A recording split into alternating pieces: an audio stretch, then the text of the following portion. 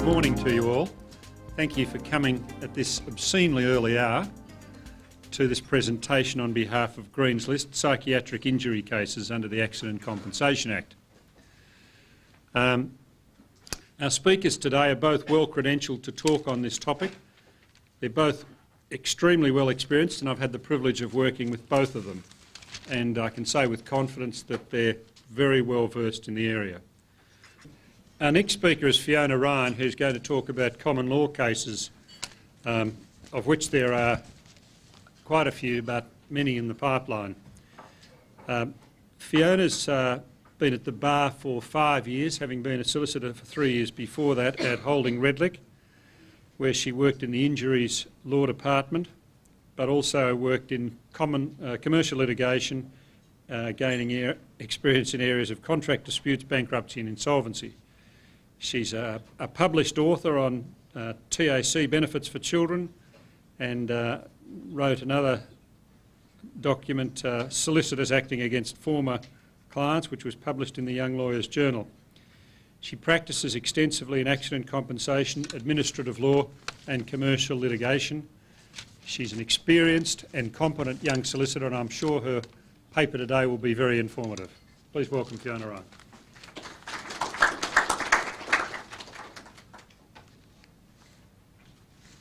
Thanks, David.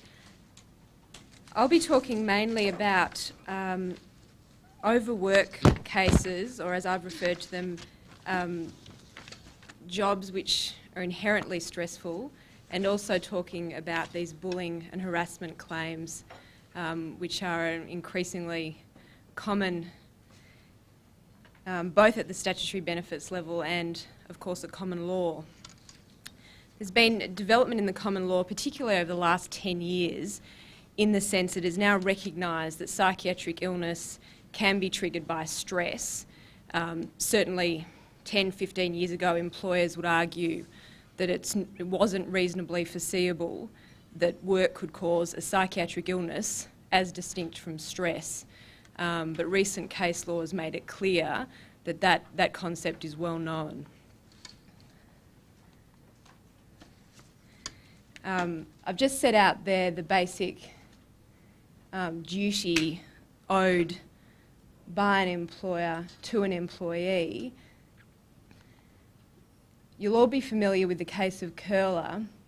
It was an overwork case in the sense that the plaintiff was employed, or the worker was employed as a sales representative. She was initially employed full-time and later retrenched and then rehired as a part-time merchandising representative. Her complaint was she had too many stores to visit, too big an area to canvass and too little time in which to do her work. During the course of her employment, she made many complaints to management, both orally and in writing, about her workload. None of the complaints, however, suggested that her health was adversely affected, and this was critical to the High Court's decision finding against her. Despite her complaints, that is, her complaints of the workload being too much, no action was taken by management. She had suggested things should change. She should either be given more time to do the work or assistance with how to do it. She developed, first of all, it was thought she had a physical illness, but she was later diagnosed with fibromyalgia and major depressive illness. So she claimed in negligence and breach of contract and breach of the relevant statutory duty under the Western Australian law.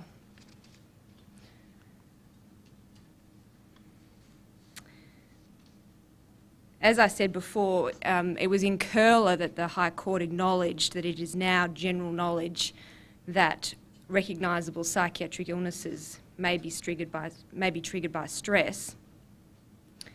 The court also placed some emphasis, or significant emphasis, on her contract of employment and the sanctity of that contract, in the sense of the employer being entitled to assume the employee is up to the job by signing on to the job. And this has been reflected in more recent cases in Victoria and Queensland. So in that sense, it was found that because the worker agreed to undertake the task stipulated, that ran contrary to the idea that she was suffering from any problem or would have suffered from or was at risk of suffering from a psychiatric illness.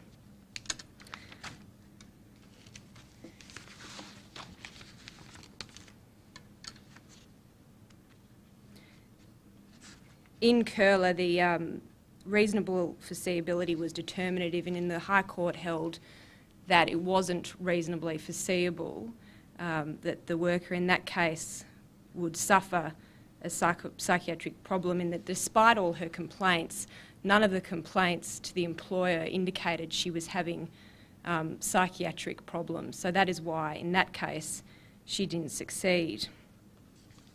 The next few cases I want to bring to your attention,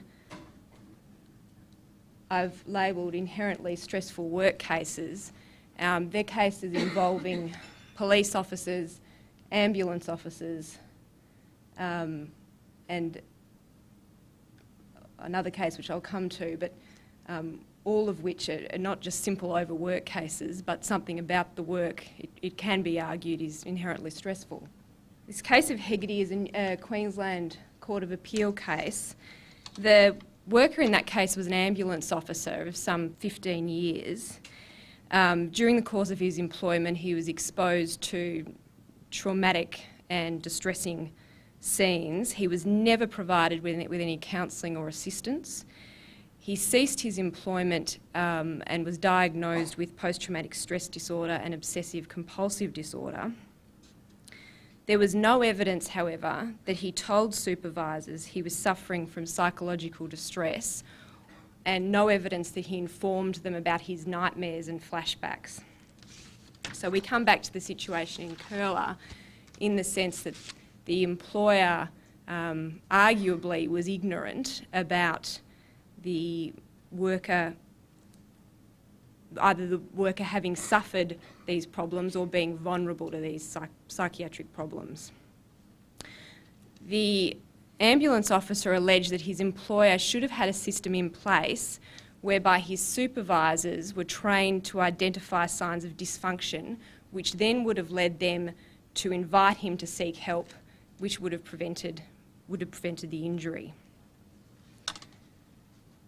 The Court of Appeal held that, found against the worker on the grounds of it wasn't reasonably foreseeable, and as you'll see there, they held it was difficult to see how a layman in the position of a supervisor could have been alerted that he was not coping with the stresses of his job.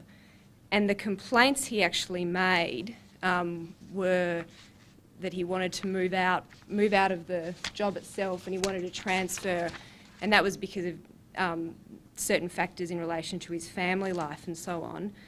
And the court referred to this issue of an industrial relations problem, which is also referred to in Curler, and that is, while they conceded that as an ambulance officer the special nature of his work should make his supervisors alert for signs of dysfunction, the actual complaints he made, which were the court referred to as industrial relation problems rather than complaints about his mental health, were not apt to warrant a response from the employer.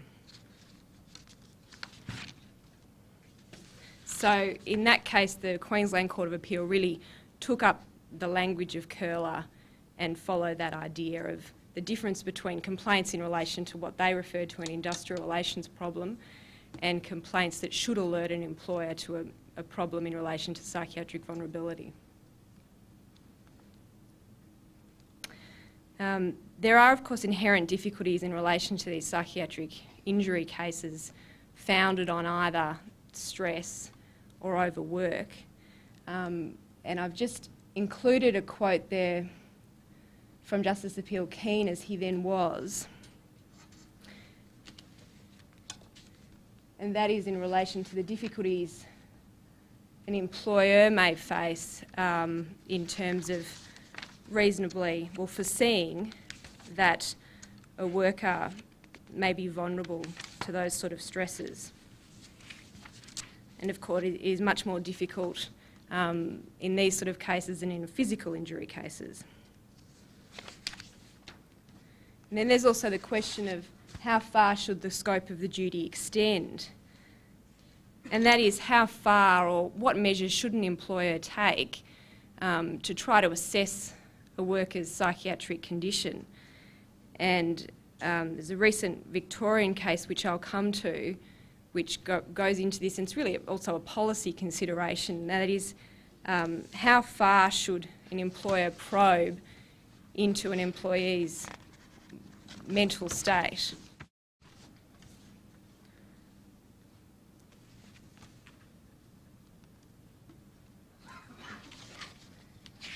Next case is Hardy.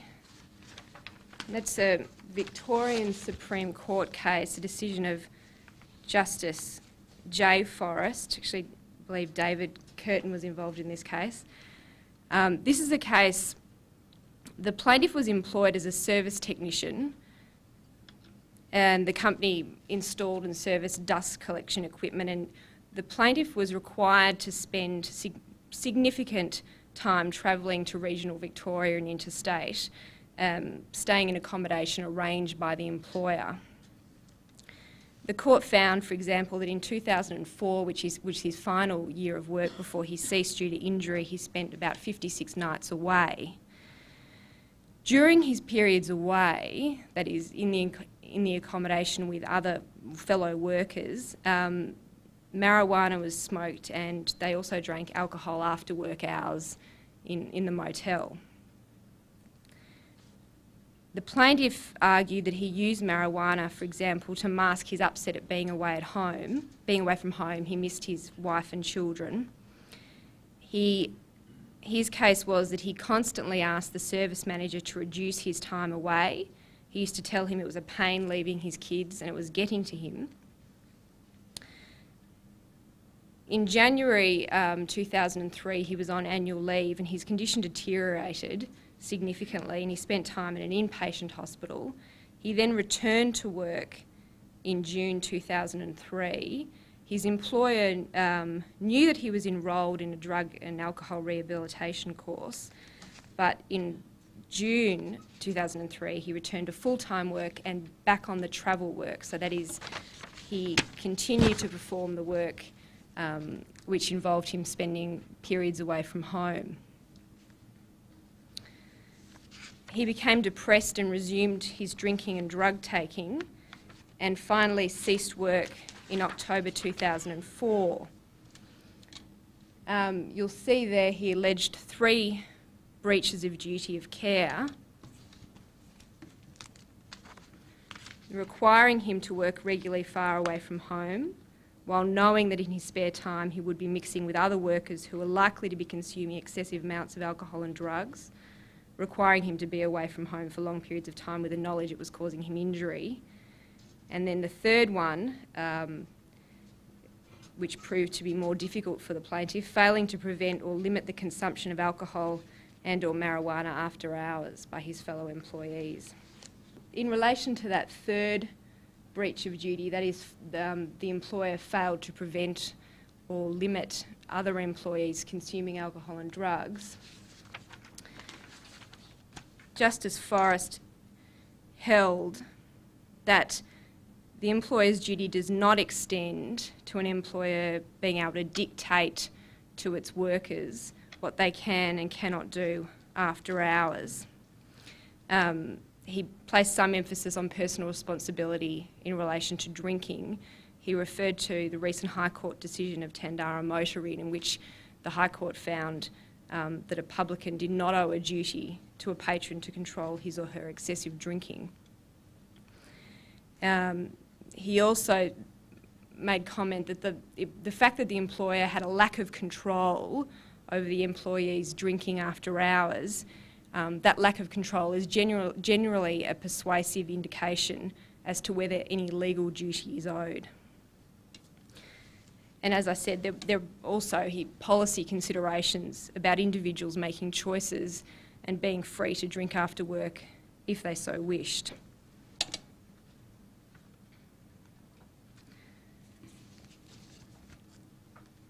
The first two allegations made by the plaintiff, and that is the employer should not have required him to work regularly far away from home when it knew that he'd be mixing with other workers who regularly consumed excessive amounts of alcohol and drugs, or alternatively requiring him to be away from home for long periods of time when it knew it was causing injury.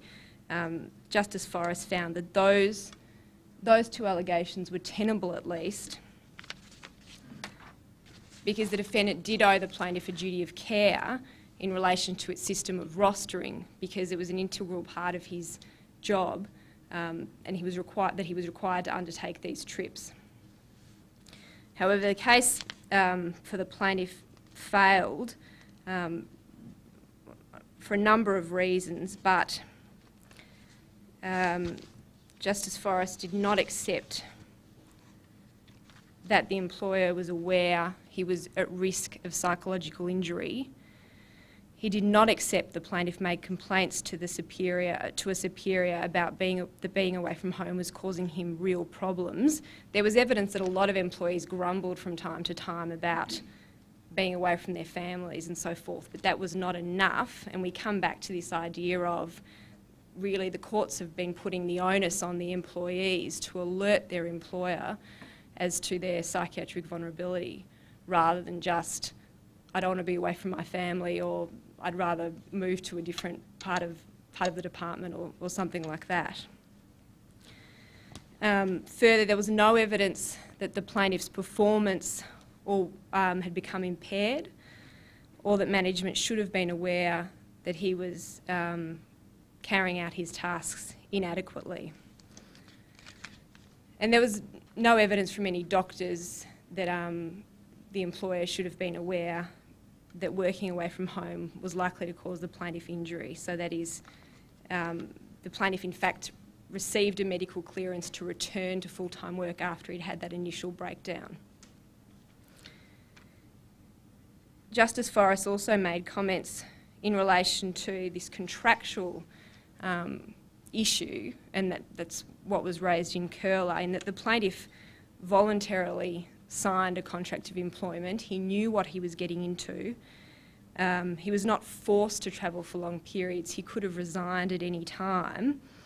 He made no formal request for a change in his duties. So again, putting some emphasis on this contractual arrangement between the parties, and effectively coming back to that idea that the employer is, or should be able to assume that an employee is up to the job that they sign on for.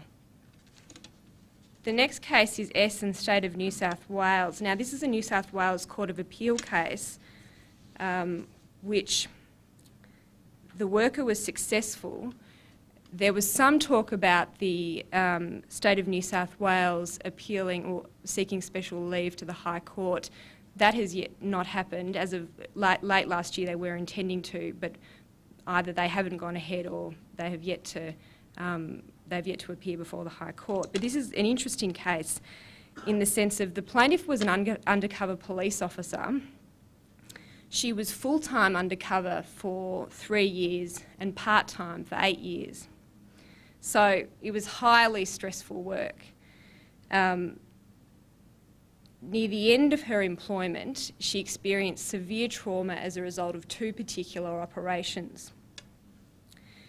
Now, the defendant in this case conceded that her psychiatric disorders were caused by her involvement in police work, and the defendant significantly also conceded that there was a foreseeable risk of an undercover police officer suffering psychiatric disorder by reason of her work. The defendant, however, did not accept that a risk of injury to this particular plaintiff was foreseeable. The particulars of negligence included failing to provide the plaintiff with any adequate counselling or treatment, failing to put into place an operational system or some sort of guideline for rotation of duties after a stressful incident, and failing to rotate her out of undercover work, and failing to, at an earlier time, stop her performing undercover work. There was expert evidence led in the case about the foreseeability of risk of harm in relation to undercover police officers. She argued that the length of time that she spent as an undercover operative exceeded that which a reasonable employer would have permitted her to perform, bearing in mind the known risks of psychiatric disorder associated with undercover work. And the Court of Appeal accepted that argument. Now, in this case, it was interesting because there was no real evidence of her complaints in relation to psychiatric vulnerability and so forth, as the courts have required in the other cases. There was evidence that she was had empathy or was sympathetic with some of the undercover targets that she'd become close to. So her employer was aware of that. And what the court said was that is a clear problem for undercover officers. Because of that empathy that the employer knew of, it should have identified her as having a particular vulnerability. And the court found the employer negligent because the employer failed to have in place a system for regular reviews, counselling and treatment. And this case, I suppose, is a bit different in the sense of the magnitude of the risk of injury was so great that a reasonable employer should have ensured that she had compulsory reviews, counselling and, if required, treatment. Because if she'd had that, the court found, her particular vulnerability would have been likely to be revealed.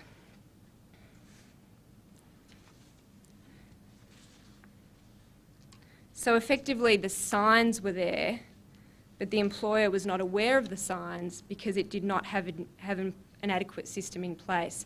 And when I refer to signs, that's a term that the High Court used in Curler in relation to complaints made by employees. So you'll see the ambulance officer case in Queensland, the onus was really put on the employee to articulate his difficulties to the employer. Whereas this case, the onus has been put on the employer to have a system in place that would alert it to the signs. Now, it's arguable that if you have a plaintiff or a worker who does work in that kind of environment as an undercover operative, and the magnitude of the risk is so great, then they don't necessarily have to complain specifically to the employer about psychiatric vulnerabilities. The employer should have systems in place that would alert them to those vulnerabilities.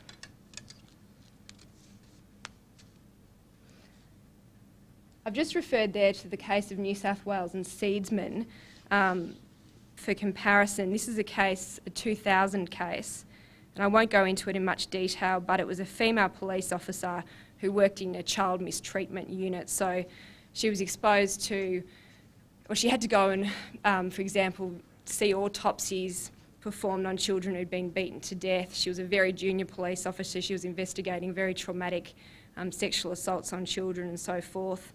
The defendant took no steps with regard to formal training or supervision, did not monitor stresses on people like her who were exposed to extreme stresses in the workplace. She developed post-traumatic stress disorder. The court found in her favour and found that it was reasonably foreseeable that police work of the character that she carried out could cause psychiatric illness. And she was a young recruit without special preparation, exposed to a litany of child abuse and other horrors. Now, query whether she would have succeeded in the light of Curler, although it's still arguable, as I said, that in particular cases of particularly inherently stressful work, the employer does have an obligation to provide safe employment and a system of regular assessments.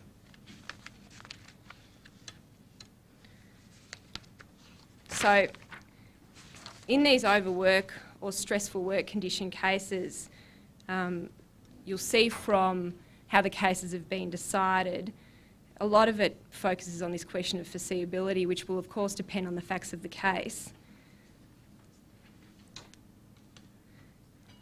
The interpretation of foreseeability against a contractual relationship arguably favours the employer, and it's surprising in Curler that the High Court regarded that as significant, in the sense that they said that, well, she took on the job, so an employer is likely or should be able to rely on that, because in Curler the actual letter of engagement that she signed said nothing about the duties of the job, only about the hours.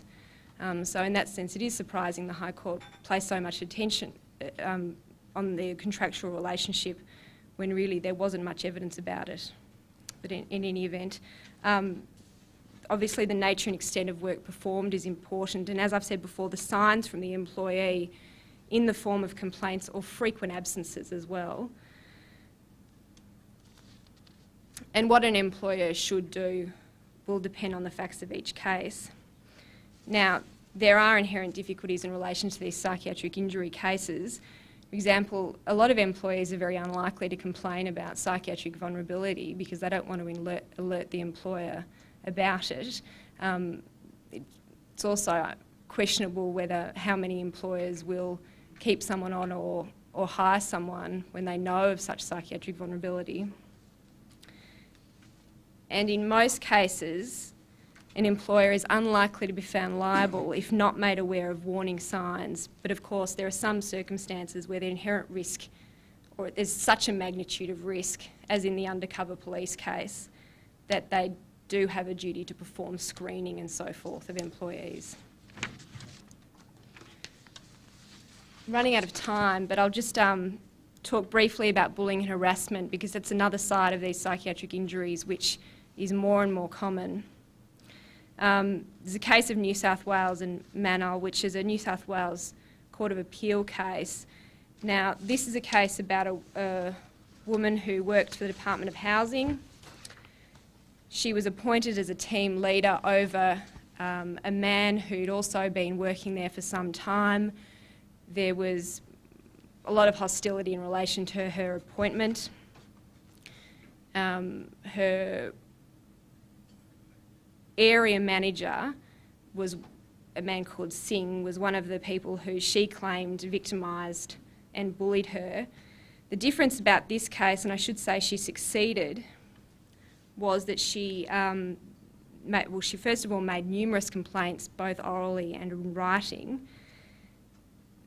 The court found that Singh, that's her area manager, his response to her complaints was unreasonably inadequate, and the court found there were practical measures that could have been done to prevent the harm. And one of the main things about this case is that the employer was on actual notice that she was suffering from psychological problems as a result of the bullying. So she succeeded.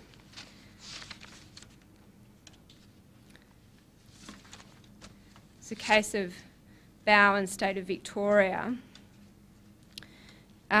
This is about a police officer who claimed she was required to work in a highly stressful environment and was also exposed to harassment by the head of the Special Projects Unit. She also relied on 10 specific incidents throughout the course of her employment. Now, this claim failed. One of the main bases was the trial judge just found that many of the incidents did not occur, and so that the allegations of the stressful work environment were not made out. But it's interesting to note that the Court of Appeal did hold that it is reasonably foreseeable that an employee who is exposed to sexist, bullying or demeaning workplace behaviour may suffer injury because of the cumulative effect of a series of minor events. So that if the factual claims had been made out in this case, then there would have been sufficient evidence for her to succeed. And of course, the fact that she may have been more sensitive to harassment does not preclude her from recovering damages.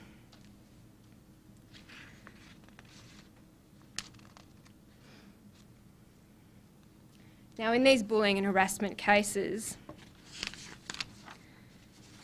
as David mentioned at the start, somewhat murky area and will necessarily involve complex factual disputes about who said what, who did what was not done. Foreseeability is arguably much more easily satisfied than in the inherently stressful work cases or overwork cases. For example, a contractual relationship is not going to be relevant to the question of foreseeability because it's never going to be part of the contractual agreement that an employee is exposed to bullying and harassment. And it's well known in the community now, and a lot of cases have commented on this, that bullying and harassment can give rise to a psychiatric injury. It'll be important to work out whether the employer was on actual notice of the psychiatric problems, or at least should have known of them, and whether practical measures of avoiding those problems or the risk was available to the employer. And there's also the issue of incorporation of anti-bullying protocols into employment contracts. And I've just gone through or included there the cases of Nikolic and Riverwood in relation to incorporation of workplace policies into employment contracts, and that is pleading breach of contract, and I probably don't have time to go into it now, but really what needs to be considered is the employment contract itself and the intention between the parties when that contract was made that supports the incorporation argument, and that is, what does the contract itself say? Were any manuals given to the worker at the time of the contract or at the commencement of the employment? And in relation to the policy that the worker seeks to rely on as being incorporated into the contract, it's necessary to analyse whether the language and intent of the policy is promissory or aspirational. In the case of Nikolic, it was held that one part of the manual, one part of it was promissory, and that the employer would, it said, the manual, I believe, said the employer would take every practicable step to provide and maintain a safe and healthy workplace environment. Whereas in the case of Bow that I previously referred to, it was argued there that the plaintiff argued there that in relation to the case of Nikolic, there was a breach of contract, but the Court of Appeal distinguished Nikolic because in that case it found that the policy was only aspirational. And that in that case the plaintiff relied on the terms of a human relations policy and tried to argue it was implied into her contract of employment, but the court found the words "will aim to prevent inappropriate behaviour" was not promissory but rather aspirational. So it's important to look carefully at what documents are given to the worker at the time, what documents are relied on by the employer in relation to what do they give their workers, and what is the precise language of those documents. Thank you.